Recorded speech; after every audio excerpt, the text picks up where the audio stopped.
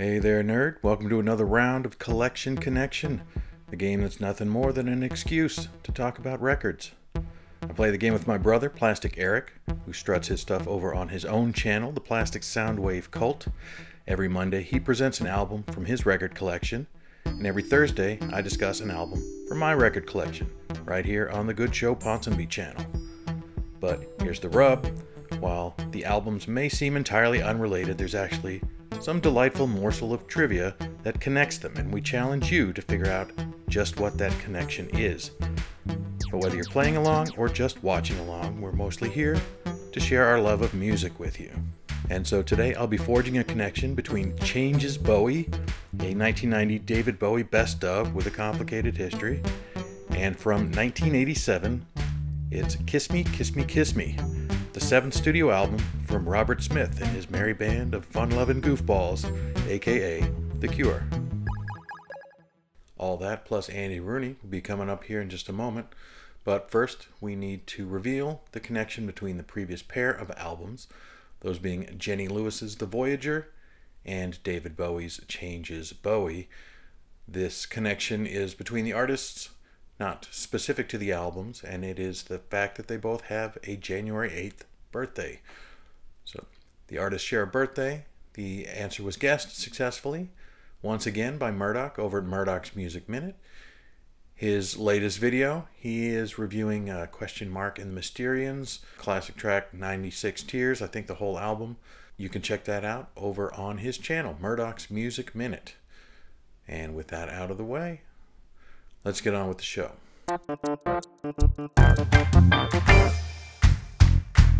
Alright, so Eric showed David Bowie's Changes Bowie, which I have a copy of right here. It was a compilation that updated the Changes 1 Bowie compilation from 1976, which was just on vinyl, and I think to take advantage of the burgeoning CD market, they updated it to Changes Bowie. Interestingly, there was a Changes 2 Bowie that came out in 1981, I think, but only 2 songs from that compilation are incorporated into this one here, those being Fashion and Ashes to Ashes. Everything else was from Changes 1 Bowie or subsequent releases, most notably Let's Dance, which has 3 songs on here, and Blue Jean from the Tonight album. Even though Never Let Me Down was out and eligible, I guess it was bad enough, no hit singles, that nothing from it showed up on the compilation. But weirdly, the fact that they made a CD compilation updated, they still updated the vinyl compilation as well, turning it from a 1-album set to a 2-album set. Included more songs, weirdly. Life on Mars and Starman and Sound and Vision were also added to the vinyl version of Changes Bowie, but are not on the CD. I think Eric said that this is the only Bowie that he has. Likewise, for years it was the only Bowie that I had, but I felt like of all the acts that were around in the 60s and the 70s, bar the Beatles, that I could be a fan of and probably should be a bigger fan of, David Bowie was it. He was the one artist that seemed to translate relatively well into the 80s, at least with Let's Dance. A lot of the 70s stalwarts just couldn't make it in the 80s, or changed so completely that their fan bases kind of fell away. But Bowie seemed to certainly have something, so I have a weird relationship kind of with Bowie's music. I like every song on here, but I only really love, I guess, a couple of songs. There's nothing on here that I wouldn't listen to, but Modern Love happens to be my favorite Bowie song. I've always loved this sort of self-encapsulated world of a space oddity that definitely feels like its own thing.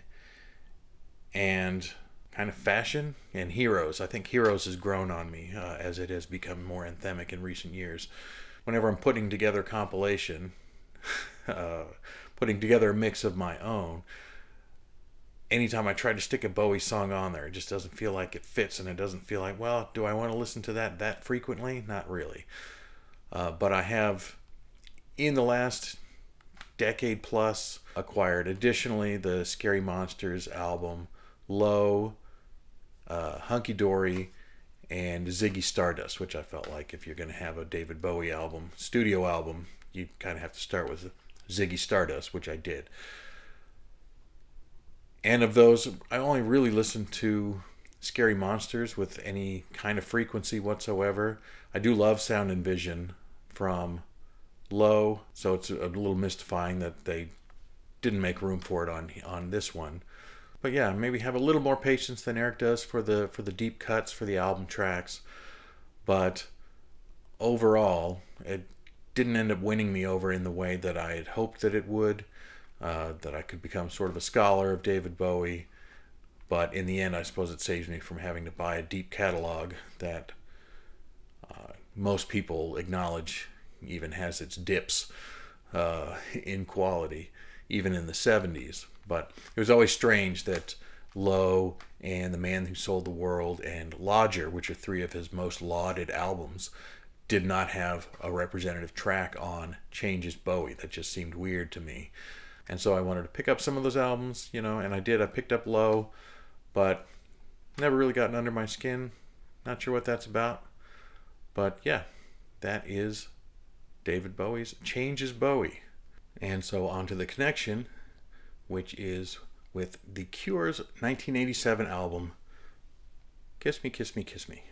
The Connection is not the fun fact that I wouldn't expect you to get, that David Jones, which is David Bowie's birth name, and Robert Smith of The Cure possess two of the 10 most common names in the UK. David Jones is number 2, and I think Robert Smith is the number 9 most common name in the UK, at least as of 2017, which is the most recent thing that I could find. Fun fact, but not the connection, and also not that the vinyl versions of each were double albums, while the CD was a single CD, although that is swimming in much closer waters to The Connection than the name thing.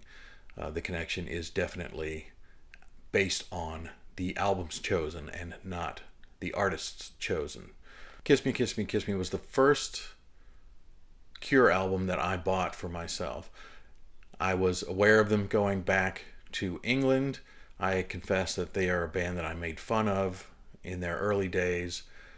I didn't like the sort of the mopiness and the lipstick and the whatever else kind of they had going early on. And it wasn't until Close to Me from The Head on the Door that I really super connected with one of their songs. And I loved the video, and that remains my favorite song. And I think my favorite album from The Cure is The Head on the Door. But the first one I bought was the follow-up, Kiss Me, Kiss Me, Kiss Me. And that was based more on the strength of Why Can't I Be You? That was the one that really triggered the purchase for me, and pretty quick before I think Just Like Heaven even was released as a single and became what felt like a zeitgeisty single. But I was surprised to see that although it was their first top 40 single in the US, it topped out at number 40. So it just barely scraped on there. Felt ubiquitous and sort of remains to this time, I feel like, their most famous single, Just Like Heaven, at least in that crossroads between well-known and beloved. I feel like maybe Friday I'm in Love later was maybe more well-known, but I think more diehard Cure fans are irritated by Friday I'm in Love than they are Just Like Heaven. Or that just may be my impression. But I feel like you could take the double album of Kiss Me, Kiss Me, Kiss Me, and in that time-honored tradition, if you could cherry pick the songs to make it into a single album, I think the songs that I really like from Kiss Me, Kiss Me, Kiss Me would condense down into my favorite single album. Not that the tracks on here are filler or strike me as filler. I just don't like them as much as some. I think most of the strong songs are on the second disc. I like all the singles, Hot Hot Hot being the other single that went along with Why Can't I Be You and Just Like Heaven, and I think maybe even Catch was released as a single, but maybe not in all markets.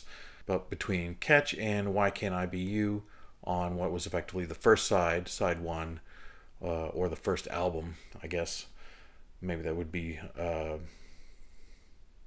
in the first half of the CD, and then you've got kind of a ton of stuff on the second half, Just Like Heaven, Like All I Want, Hot, Hot, Hot, One More Time, Like Cockatoos is a dark horse favorite from the album. The Perfect Girl is a great pop song. 1,000 Hours, Fight, really Icing Sugar is probably the only weak track on side two. So if that could, my favorites condensed onto a single album, I think that would probably be my single favorite album. As it is, my corridor of the Cure is Head on the Door and Kiss Me, Kiss Me, Kiss Me. That's my top period. I know a lot of people love Disintegration. I have Disintegration. I like it, but it's a little over ponderous for me. And as it goes on, it feels like it sort of loses any sense of melody and going along, and it's all mood. So although it starts strong with like Close Down and Fascination Street and tracks like that early on, by the time you get into The Same Deep Water as You and these kind of 9-minute drones, it loses me a little bit. It's not terrible, I'm not saying that at all, but that keeps it sort of out of my top tier of Cure albums.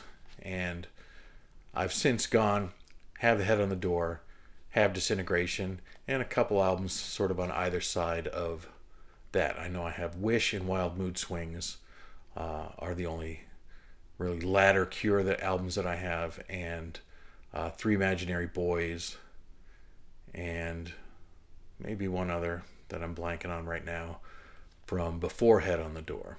But the Cure famously alternative. They're kind of one of the main big acts out of the UK from that scene, along with the Smiths, and were sort of famously mopey and downbeat, although it's their more silly upbeat stuff that resonates with me the most, kind of starting with the Love Cats and Caterpillar and In Between Days, and these songs that became much lighter, and the romantic side of the Cure that still had a little bit of melancholy running through it, and a little bit of sort of B-horror creepiness. And so I'm not sure what else to say on the album. The version I have here is a 2006 reissue, so I had the original album.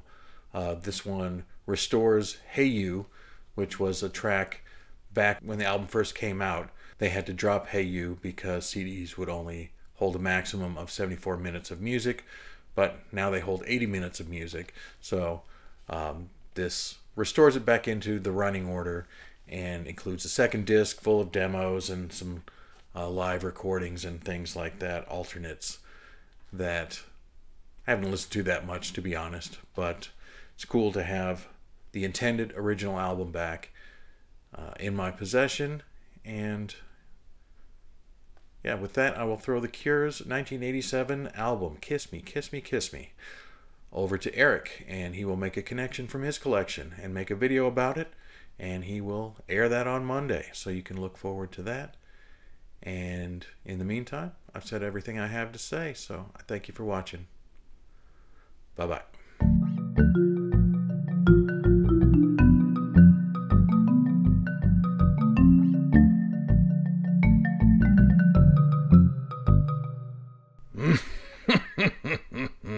Good show, Ponsonby.